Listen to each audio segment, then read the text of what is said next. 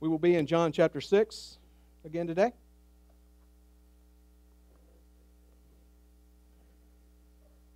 Love that last song we just did. The Bible says that the Spirit of truth lives inside each and every believer and that He will lead us into all truth. So let's claim that as at least one of the reasons for singing that song this morning. Holy Spirit, you are indeed welcome here. Father, we come before you this morning just asking for the fullness of the blessing that you have for us today, whatever that means. Lord, we ask you to rise up and let your enemies be scattered and let those who hate you flee before you. Protect us from any and all distractions this morning that would keep us from the message that you want each and every one of us to hear. Lord, speak through me this morning, to me and to everybody else. Lift us up as only you can. Equip us as only you can, so that you can send us as only you can. So in Jesus' name, and God's people said, Amen. Amen. A little bit of background for a couple of folks that haven't been around. Jesus is speaking to the bread and fish crowd. These are the folks who met them and got teaching all day, and then Jesus performs the miracle of the fishes and the loaves and takes a little bit and makes it a lot, and now he can't get rid of them. They're just following him everywhere he goes. Now they're wanting more fish and bread. So that prompts the following discourse here. If we look at verse 27 in chapter 6, here's what we see. Jesus speaking to this crowd, he says, "Do not labor for the food which perishes, but for the food which endures to everlasting life, which the Son of Man will give you, because God the Father has set His seal on Him." And that leads us to this, verse 28. "Then they said to him, 'What shall we do that we may work the works of God?'" But they didn't get the answer they were looking for. They were looking for a to-do list. And here's what they get from Jesus. Jesus answered and said to them, "This is the work of God, that you believe in Him whom He sent." In the original language, that word believe, it means entrust. It means have faith in something or someone. It has a very specific meaning. It's not that just that you believe that something happened or that something is true or that somebody else's testimony about something is legitimate. It's actually putting your eggs in that basket. It's actually putting yourself in the position of having to trust in that. In trust. That's the belief that Jesus is looking for here. It's what God has always been looking for from His people. This has always been the thing God has wanted from His people. We learn from the story of Abraham that real faith, active faith, the faith that just does what God says, regardless of feelings, emotions, other advice, regardless of anything else, real faith does what God says to do. And in the story of Abraham, we saw that. We saw him take the son he had waited for so long, the promised son. And God said, "I want you to take that son and I want you to offer him up as a sacrifice on the altar." And Abraham did, out of faith. He trusted God. See, God had already told him, "This is the son. And I'm going to multiply you. You're going to be, your descendants are going to be so many, it's like the sand on the ocean beaches around the world. You're not going to be able to count your descendants." And so he had to remember that God said that. And so when God said, "Now I want you to sacrifice your son," his faith said, "I don't get it, but this is going to work out." On the way there, his son, poor little Isaac, right? He's like, "Hey, Dad, I see we got the wood for the fire, and we got the stuff. We got all this stuff that we don't have the sacrifice, Dad." What did Abraham say? God will provide the sacrifice. It's the gospel, again, all the way back there in that story. And real faith allowed him to move where he didn't want to go, where he couldn't fathom having to go. And we have no indication that he wasn't going to follow through with what God had commanded him. He places his son on the altar. He's ready to kill him. And God says, "Wait, now I know you have faith in me above all else." And it said that he accounted that to Abraham as righteousness. See, we're all looking for righteousness, right? Righteousness is what we need to spend forever with God instead of forever in condemnation. Heaven instead of hell. It's righteousness. That's the only ticket that will get you there. And we, knowing ourselves, know that's an iffy prospect.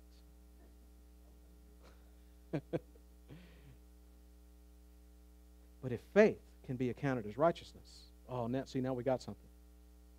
See, that's something we can do. We can choose to believe. It's not always going to be easy. You're certainly going to get pushback from your own flesh and from everybody else you encounter, but you can do that. You can choose to believe that God is not a liar. You can choose to believe that God has your best interests at heart. You can choose to believe that He will provide the sacrifice. And by faith, you can walk in that belief. See, faith has always been the problem. It was a lack of faith in God that led to the first sin in the garden. Because God had said, hey, you can have anything else, but the fruit from that tree, don't eat that. Because as soon as you do, you're going to die. And what did the enemy do? He said, is that what he said? Did he say that? You will not surely die. See, at that point, Adam and Eve both had a choice to make. Who are we going to believe? Where are we going to put our faith? And the God who created us, or in this slick-tongued devil here, trying to offer something God said wasn't for us? You know how that story turned out. Faith has always been the issue. It was lack of faith there, and that led to all the problems we have now. And so it makes sense that God would choose to allow the presence of faith to overcome the curse of the spiritual death that came from the lack of faith in the beginning. See, it all makes sense in a perfect way that we never would have thought of. And that's what Jesus wants these guys to understand. So He tells them and us that the way to do what God would have us do is to trust Him, to allow Him to define things, to allow Him to set things in order in our lives, to allow Him to be the Lord of our lives in every possible way. That's what real faith looks like. Amazingly, our friends in the crowd here in the passage, they see what Jesus has said as a radical departure from everything they think they know about worship and discipleship. Everything they know about religion comes from work. Do. Get. That's what they've been taught. So, since this probably seems to them like it's too good to be true, kind of like the one guy I shared the gospel with one time, and he said, it can't be that simple. I think they're having the same misgivings here. Seems way too good to be true, as the understood grace of God usually is. It's hard to take it in. It's hard to accept. It seems too simple. It seems too easy, really. Now, anybody who's a real believer will tell you, well, the walk is not easy. But salvation is extremely easy, extremely simple, extremely accessible. But they're not there yet. So they want some proof that He has the authority to change the system, because they think He's changing the system. So verse 30, therefore they said to Him, what sign will you perform then that we may see it and believe you? What work will you do? Our fathers ate the manna in the desert. As it is written, He gave them bread from heaven to eat. These guys always seem to work things back around to lunch, don't they? It's like American Christians. It's like, we got to get out of here and get to lunch. Enough of the bread and fish stories. We need some bread and some fish. What they're actually saying is this. Hey, Moses provided us bread, so our people followed him. What are you offering so that we'll follow you? You ever come at God that way? Lord, if you will just fix this problem, I will follow you forever. If you will just get that girl to like me, that guy to like me, I will serve you. Negotiations, a bad way to approach God. Honestly, though, for them, that's how it usually worked, right? As we read the Old Testament, we see the people were usually fine with Moses so long as they had what they wanted. But as soon as they were a little bit hungry or a little bit thirsty, what did they do? They turned on him. As though his only worth, his only reason for being was to make sure they had what they needed. And in a way, that's exactly the role he was fulfilling, just not in the way they understood it. They thought his only worth was as the provider of their material sustenance. Food, water, shelter, direction. Never mind all the other things he did for them. Confronting Pharaoh for them. Leading them away from slavery. Intervening with God on their behalf to keep them from being wiped out on several occasions. shouldering the burden of leading a group this size, being a judge and jury for all their civil disputes. This is quite a role he was fulfilling. I didn't appreciate any of that. It's like, yeah, do all that, but make sure we got plenty to eat. Make sure we don't get thirsty, because then we just don't have any use for you. They were like little babies, crying every time they felt hungry or thirsty until their needs were met to their satisfaction. Now, ironically, in the Promised Land, eventually there was a time of peace when they were able to relax and kind of recuperate and kind of enjoy the land that God had just given them through all these series of hard-fought battles. But it was in those very times when they were at peace and had everything they wanted that they tended to do what? They got content and lazy and sloppy. That's when they strayed away from God. That's when they rejected the messages He was sending through various prophets and judges. That's what led them to not do the work of God, which is believe in the one whom He sent. Lesson for us: don't despise your needs and your troubles. If you have no needs that need to be met, then you have no need to come to the one that offers the supply of the needs. If you have everything you want, you don't really have a reason to talk to God. You don't really have a reason to come to Him and ask, to stay close, to lean in, to depend on Him, to listen to His every word. It's in the need. That's where we find that pull to Him. And He wired us that way. It's no accident. It's the way He designed it for our benefit. Listen, too much peace is not a good thing. Too much contentment is not a good thing. We're not designed to handle it very well. God has built into us a need for Him. And when we don't, we stray, just like we see over and over and over and over and over again in the Old Testament. Don't despise your needs. Sometimes that's the way He's keeping you tethered to Him, which is a good thing. That's a sermon for another day. Verse 32. Then Jesus said to them, "Most assuredly I say to you, Moses did not give you the bread from heaven, but my Father gives you the true bread from heaven. For the bread of God is He who comes down from heaven and gives life to the world." For the bread of God is He who comes down from heaven and gives life to the world. Here's their problem, the real problem, and it's systematic. They've been taught to be Abraham's children and Moses' disciples, not God's.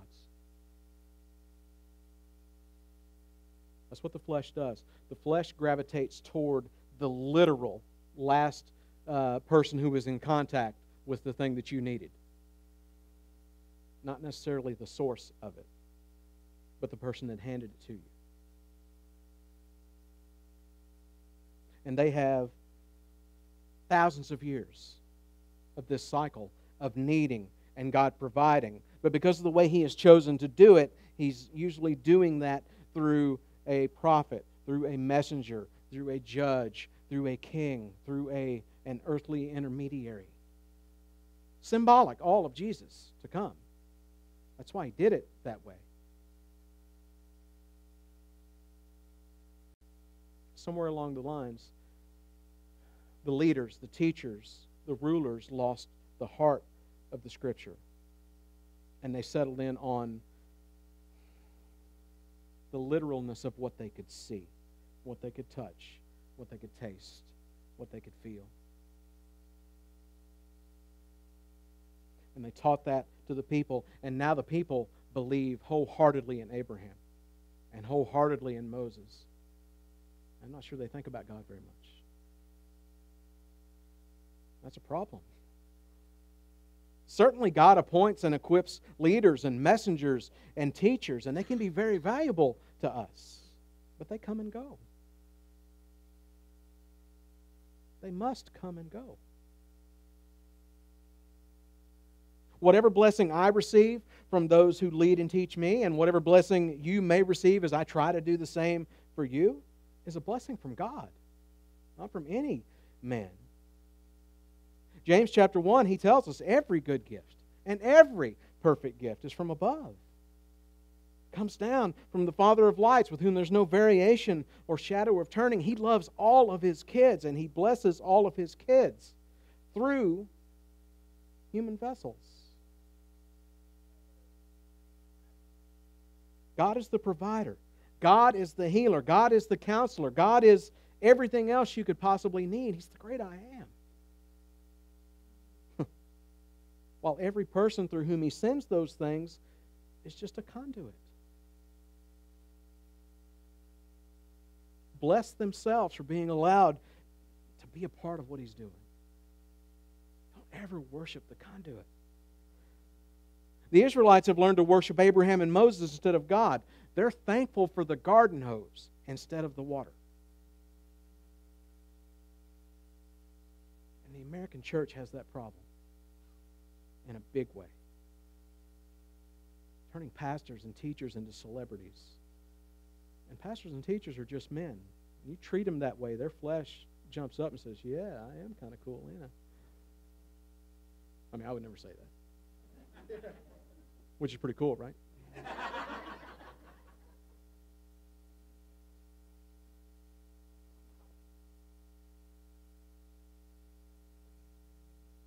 Israelites were thankful for the hose pipe, not only instead of the water, but instead of the creator of the water,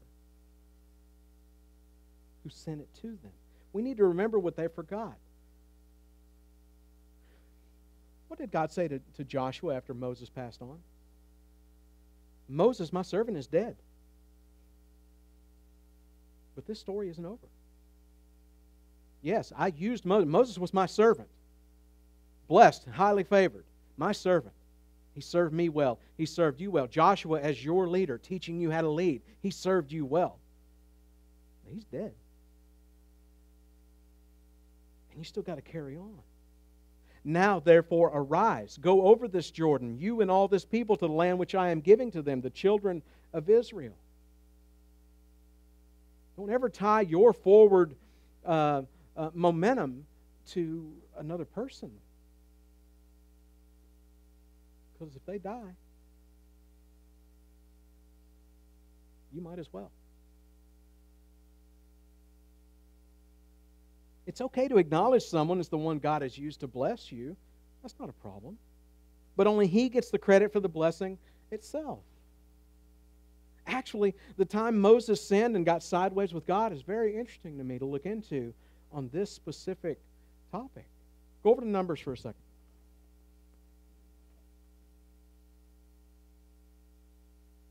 Numbers chapter 20.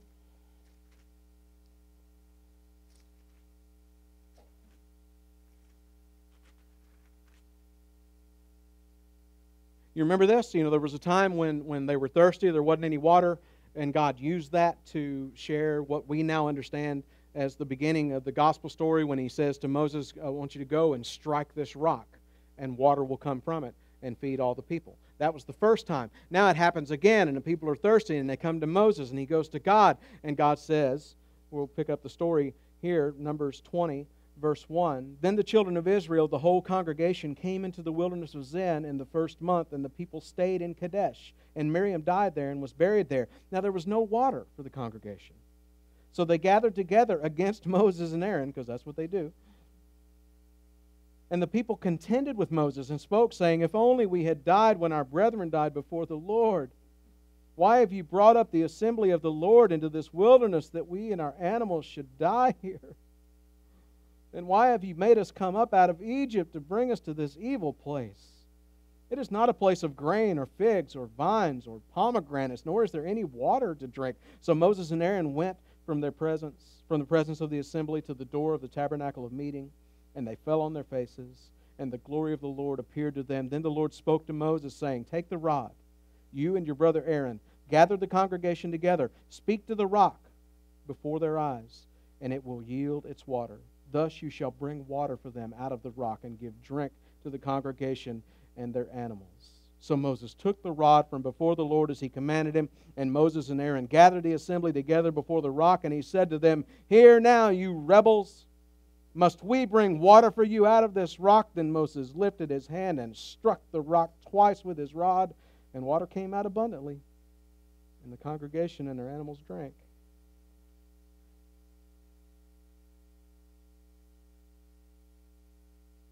But that's when Moses lost his chance to go into the promised land. Because he sinned. What was his sin? What's the problem? Two things. He didn't follow instructions. He messed with the message. He didn't know there was a bigger message going on here. The message was the first time you strike the rock, the next time you can just speak to the rock. Because Jesus gets struck. But after that, all we have to do is speak to him. That's the message. So he didn't follow instructions, which messed with the message, and he tried to include himself in the credits. Do we have to bring you water from this rock? I kind of wish God had just went, do it, big boy. We'll see what you got. Whack, whack, whack. I'll be with you in a minute. Whack, whack. There'd have been some speaking to the rock then. Please, rock, please, please.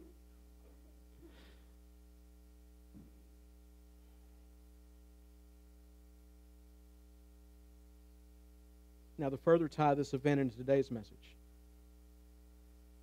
what about the next verse? Numbers 20, verse 12. Then the Lord spoke to Moses and Aaron, because you did not believe me. Because you did not believe me to hallow me in the eyes of the children of Israel, therefore you shall not bring this assembly into the land which I have given them. The story is going to continue. I'm still giving them the land, but because you didn't believe in me. Well, Moses believes in God, right? Yeah. But believe is in trust. Put all your faith in. When we do that with God, it shows itself as us following His instructions very carefully, very purposefully. You know, there's an admonition in Scripture against sinning when you're angry.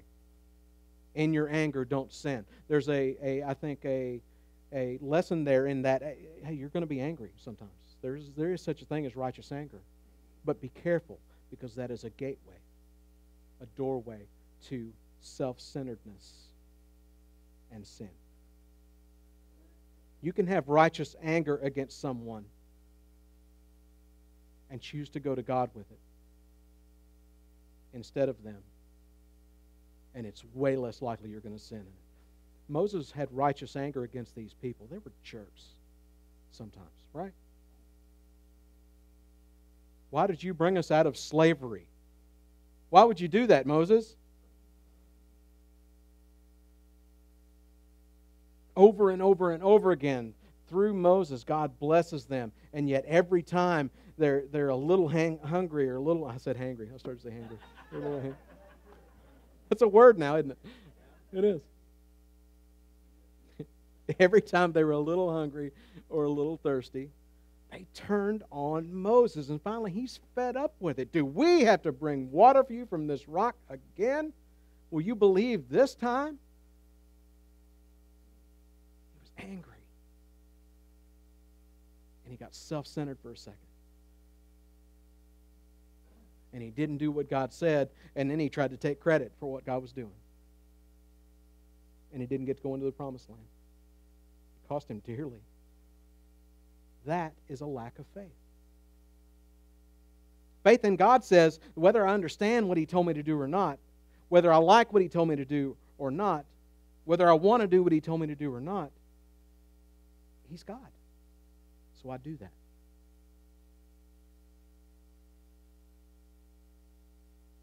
I do that. Period. We talked last week about just settling things. When you know God said to do something, just do it. Period. So, there's a big problem with the people in today's passage because they have misguided loyalty. They're loyal to Abraham and Moses. They don't really seem to know God, honestly.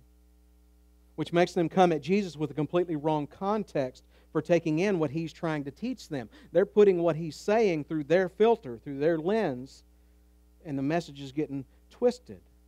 They're saying, we know what Moses could do. Now what will you do to prove that we should follow you instead? But even if that is their mindset, why in the world would they not already be convinced that He's worth following? What would it take? Does He really have anything left to prove? Does He really need to do anything else to earn their trust? He's shown amazing power to perform miracles. Did everybody see all of them? No. But word spread. That's where the crowds came from. They've all heard about the water being turned into wine. They've all heard about people getting healed, people almost dying but being healed. They've heard of demons being cast out. They've heard that He empowered His servants to go out and heal people and cast out demons. They ate the bread and the fish that He created. What else does He need to do? What about this? Not only is He that powerful, He's showing that He has powers of creation and powers over the dark side of the spiritual world. He's proving that He has dominion over everything that we interact with on a daily basis. And with all of that power, look how He's using it. What would you do if you had that kind of power? Don't say it out loud, because I'm going to call you a liar because you wouldn't be honest.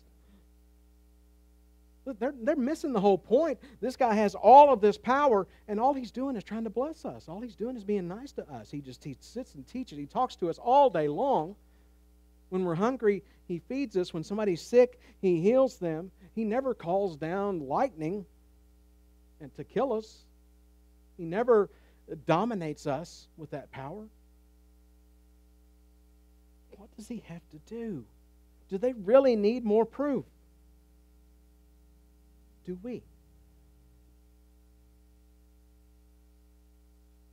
We established back in chapter 1 of John that He is God, that He created everything from nothing. He's proven who He is by the miracles we know about and accept as true. Hey, most of us even accept that He has the power and the authority and the desire to forgive us of our sins so that we won't be condemned to hell. We believe that. We're latched onto that. But there are still instances where we reject what He counsels us to do because we think we have a better idea of what would be best for us. What does He have to do to get us to believe, to entrust, to have faith in Him? It's lunacy. Once a person has accepted the gospel that salvation comes through faith in Him alone, what's left to doubt about anything He asks us to have faith in? It doesn't make any sense. What rationalization is there for not doing the works of God, which, according to Jesus, is to believe, to have faith, to entrust in Him who the Father has sent? Perhaps some of us should think this one through a bit this week. Make sure that your direction makes sense. Make sure that you're walking by faith and not by sight. Make sure you are searching to find out what He has said and then asking His ability to be given to you to just do that. And even if He says, I want you to take your son and offer him up as a sacrifice, and you know God said it, then you just proceed. Assuming that even though you don't have a clue how this could possibly end well, it will. One way or another. Jesus continues with His explanation of the true importance of the coming of their long-awaited Messiah. See, that's the thing. They've been waiting for Him all this time. And now that He's here, and they're like, not really what we were looking for. Next. Verse 33. For the bread of God is He who comes down from heaven and gives life to the world. Then they said to him, Lord, give us this bread always. They use the word Lord. In the original, that's kuros, authority. Master, they're ascribing authority to him here. Lord, tell us what to do so that we can have bread always. The planted seed is trying to grow. It's trying. 35, and Jesus said to them, I am the bread of life. He who comes to me shall never hunger, and he who believes in me shall never thirst. But I said to you, you have seen me, and yet do not believe.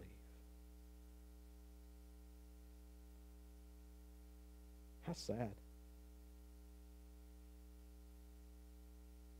It's the Achilles heel of human history. Seeing. Even interacting with the one true God without believing. Without entrusting, having faith in Him completely. Satan, Adam and Eve, everyone besides Noah and his family. Pharaoh, the Israelites by the Jordan the first time. The Israelites who actually crossed the Jordan. After a time, all but 130 or so of the people who walked the earth with Jesus and listened to His teachings and were in His presence, all but about 130 of them saw but did not believe. And now, our nation today.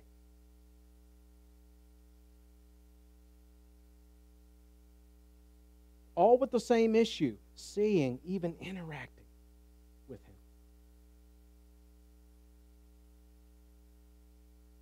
Wanting the blessing that comes from being attached to Him in some way without wanting any of the responsibility of following Him, of showing that you actually believe in Him. Now, I get that a lot of people are wrestling with the flesh, which never wants to accept terms of submission. The flesh never wants to utter the word Lord to anybody other than itself. And many are blinded by the God of this age. They're not yet in a position to see the truth. They can't see it yet. It's not the right time. I understand all of that. What boggles my mind is this, and I just can't get away from it. Why do so many of us who fully believe that Jesus came and lived and died and rose again still struggle to believe that He can do everything else He says He can do?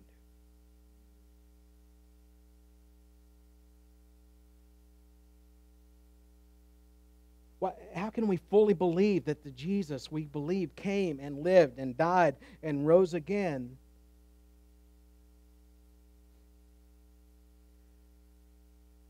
Why can't we believe everything He says we should believe?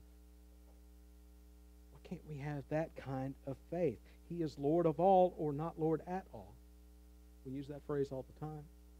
He can do everything He says, or He can't be trusted to do anything He says. He's God, or He isn't. Settle it. Choose today whom you will serve. If God, let it be God. If some other thing, created thing, hey, serve that.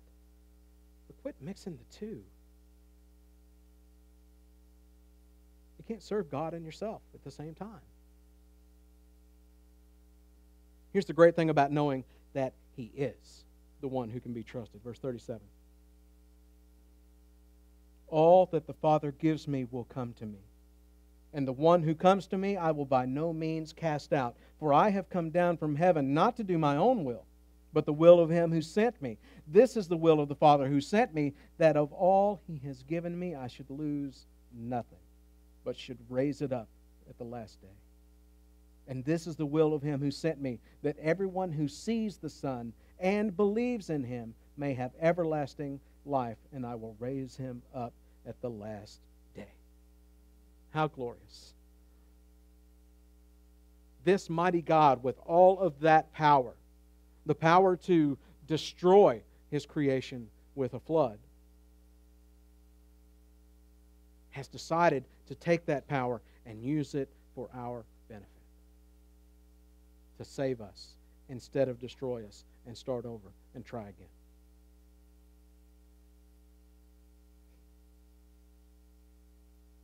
And this is the will of him who sent me, that everyone who sees the Son and believes in him may have everlasting life, and I will raise him up at the last day. The plea, the invitation from Jesus, think bigger. Get your eye off of self.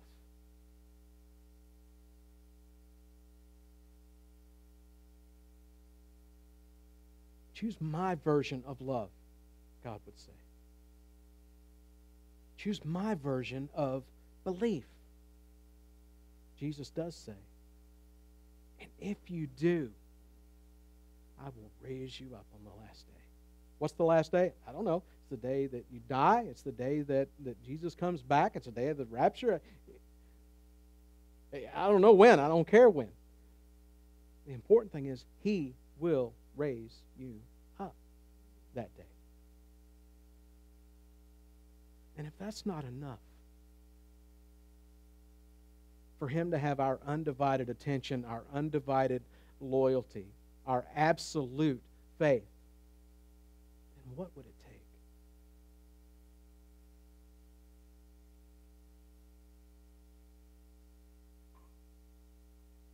Think bigger. Past the food and the water and the rent and the health for the present. I know those are things you have to deal with. Yeah. Deal with them. Bring those to God. Ask Him for that help. You will get it. But think past that into eternity in the presence of the God who provides those things. Think bigger. Past religion to relationship. Past the hard work of the law and being good and doing better and trying to earn something from God, working hard day after day after day. Turn from that. Look past it. Think bigger. Take grace instead. What is there about work in verse 40?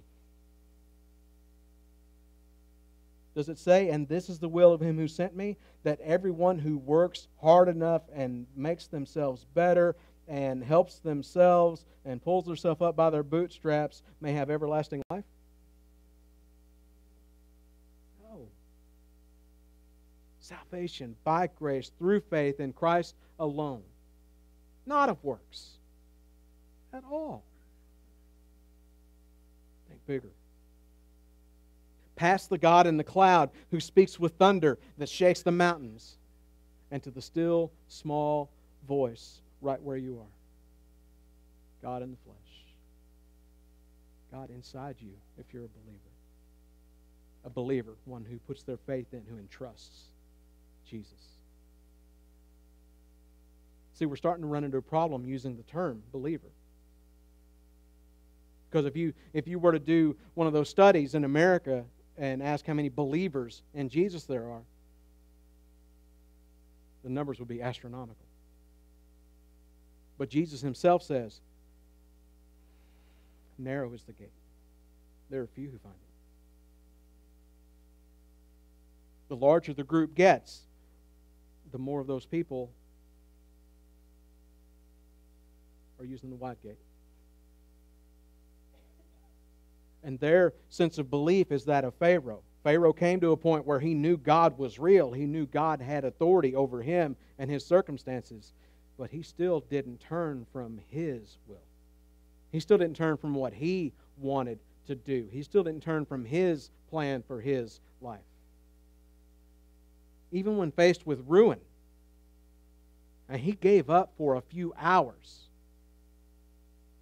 long enough for the Israelites to walk out of town with his riches and his people's riches. But by the time they got to the sea, he was in hot pursuit again. He couldn't stand it. He would not bow to God. He would not lose to God.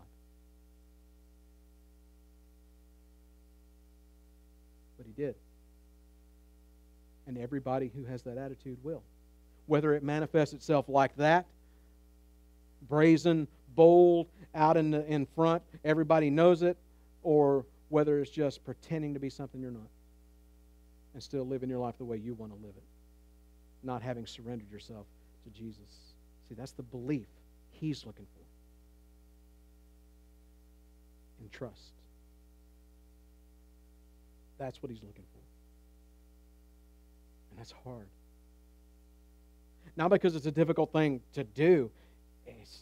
Man, our flesh is just so strong, and it's had what it wanted for so long, and it doesn't want to give that up for anything. And the enemy's right there whispering, and maybe, I don't know what he can do. Maybe he can create some circumstances that make things easier to do the wrong thing. I don't know. But I know he can't make us do anything. He can't make me do anything. He can only tempt, and the flesh can only want. But the Word says, reckon your flesh dead. Just treat it as though it died. Don't allow it to speak to you and lead you to the place you don't want to go, where you should not be, because God has said otherwise.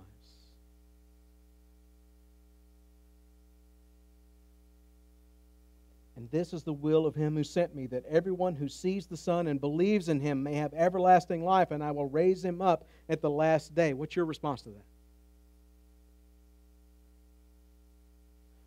What's theirs? 41. The Jews then complained about Him, because He said, I am the bread which came down from heaven. And they said, is not this Jesus, the son of Joseph, whose father and mother we know? How is it then that He says, I have come down from heaven? See, as soon as it got to, Jesus, you're cool, and you got some power and all that, and hey, we're ready to get on board. If you could just come to some terms here with us, what are you going to provide? But you're kind of weird. We're going to need something back to follow you.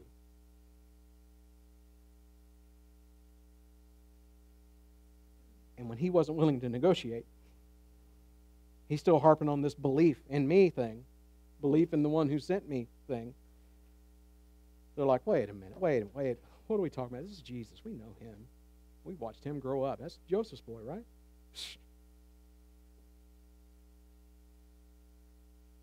Americans are way too good at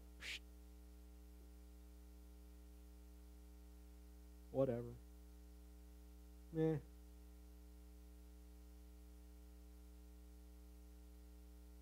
Don't let your reaction be theirs.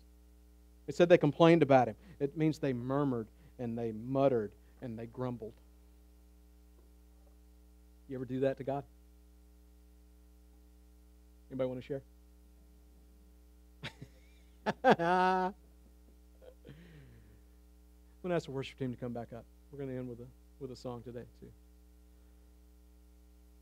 But please don't lose sight of this. Please don't walk away from here unwilling to look into your own mirror and judge yourself appropriately. Not the condemnation. I don't want you to condemn yourself any more than I want anybody else to condemn you. But I want you to take the advice of Jesus when He said, consider your way. Do you really believe me? Are you really following me? Because that's how you believe. That's how belief manifests itself under this definition. Are you willing to give up what I ask you to give up? Are you willing to turn from what your flesh wants and what the world wants you to have and what the world tells you is success? Will you trade that for what I have for you? Because that's what faith looks like. And that's what I want for us. That's what I want for you. That's what I want for me. I don't always do this right either.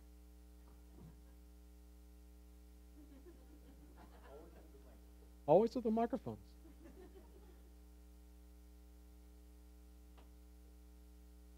Believe. Believe. Make a choice. Do it on purpose. If you're going to do it wrong, do it on purpose. Just don't pretend.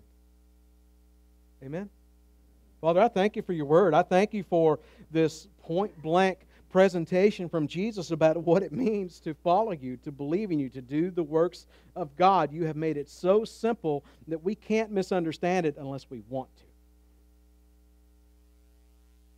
So God, by the power of Your Spirit, I pray that You would stir in us a desire to not want to. Lord, I don't want to argue with you anymore. I don't want to complain about your provision anymore. I don't want to seek my own goals anymore. I don't want to do it my way anymore. I saw what happened when I did that. It was awful. I just want you. Just want your way.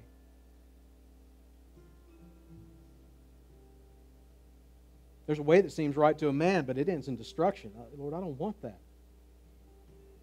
So I'm going to choose today to do it your way, on purpose.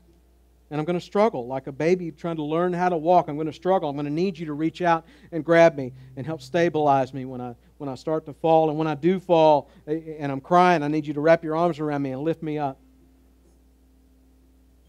Encourage me to try again. Because the world is going to tell me everything but that. And my flesh is going to tell me everything but that. And the enemy, he's not going to stop talking about everything but that.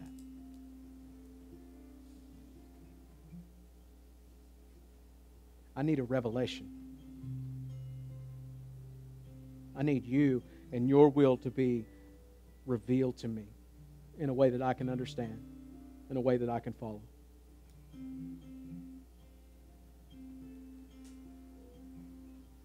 Give us the strength to choose you, Lord, over everything else.